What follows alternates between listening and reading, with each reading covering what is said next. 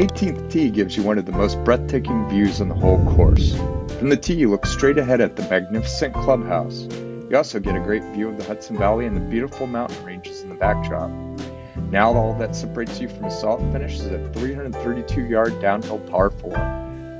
Trying to drive the green seems like fun, but this is where you can run into trouble. There is an out-of-bounds protecting driving range on the right-hand side.